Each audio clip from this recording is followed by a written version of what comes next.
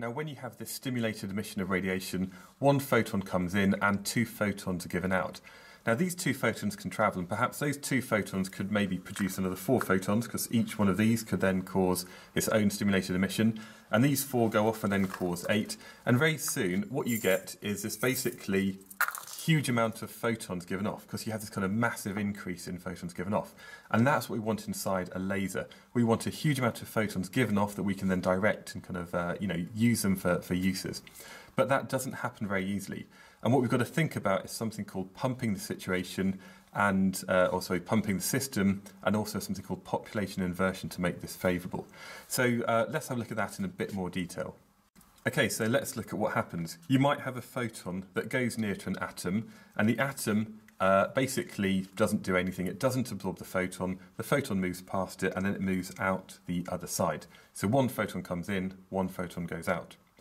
The other thing that might happen is that if you have an atom which is perhaps in its ground state, then one photon goes in, it's absorbed by the atom, the electron moves up an energy level, and then nothing comes out.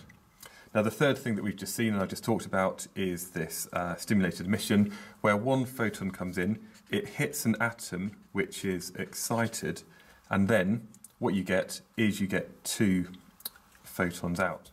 So basically you can have two photons out, one photon out, or nothing. Now, this is where there's a little bit of a problem. If you have a huge amount of atoms and you start sending photons in, if you start having these photons hitting excited atoms, they all start giving out lots of photons, but then you have more atoms in the ground state because the electrons have jumped back down that energy level. And that means when you have more photons, these photons will then be absorbed, and effectively overall this is what happens. For every 3 photons that come in, 3 photons come out. You don't have that cascading effect, which is what you need, where you need lots and lots of photons being emitted.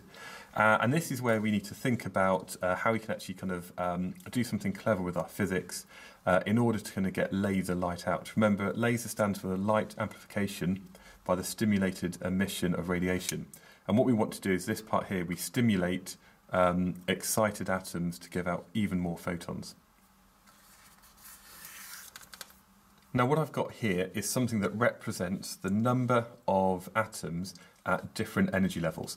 And effectively, we can think of N1 as being the ground state and N2 as being the excited state. Now, and it all really depends on the ratio of the number of atoms at N1 to the number of atoms at N2. Now, at the moment, what I've got here is, I've got 8 things here, but this is just going to represent maybe billions of atoms. And at the moment, all of these are at the ground state. What does that mean? Well, that means if a photon comes in, what's it going to do? It's probably going to be absorbed, because as it comes in, it gets absorbed by one of the atoms and it moves up to a higher state and it becomes excited. So basically, if you have another one coming in, well, it can see there's 1 there or 7 there, so it's more likely to be absorbed by one of these. And the same if we have this one over here, so maybe another photon comes in. Is it going to excite one of these to give out more photons? Well, probably not. It's probably going to be absorbed by one of these low energy things. And effectively, if N1 is bigger than N2, we're looking at this state over here. Most of the atoms are in the ground state, and therefore for the photons that come in, they get absorbed and none of them come out. What we really want is we want something where actually N2 is bigger than N1. If N2 is bigger than N1, like we have maybe here now we've got 6:2, if you've got a photon that comes in, it's more likely to interact with the larger population, and if this interacts with this one here perhaps, well, this one's going to drop down, and then 2 photons are going to come out. And this is what we want. This is when you get that stimulated emission of radiation. If N2 is bigger than N1, what we say is that we have a population inversion. And when you have a population inversion, because there's more excited atoms than unexcited, every time you have a photon coming in, it causes one of these to drop down, and then it gives out, again, it doubles the amount of photons, and then you kind of get this increase in photons, which is what we need. So this thing here is what we want.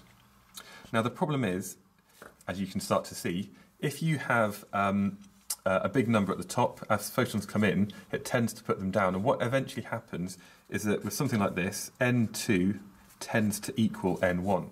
because you tend to have the same amount of things on the top and the bottom. If there's more things on the bottom, it tends to make things go to the top. If there's more things on the top, they tend to come down to the bottom. And eventually, overall, what you get is that for every 3 photons in, you get 3 photons out. And again, this doesn't really help. And what we need to look at is what we call a 3 or a 4 kind of level system. And what we can then do is something called pumping. And pumping of light is when you put light in and you're effectively pumping energy into the system to raise things up to an excited state beforehand. I hope that makes sense. I've got another video coming up that really looks at why we use 3 and 4 level kind of things to get this population inversion to actually have a huge amount of photons given out in lasers.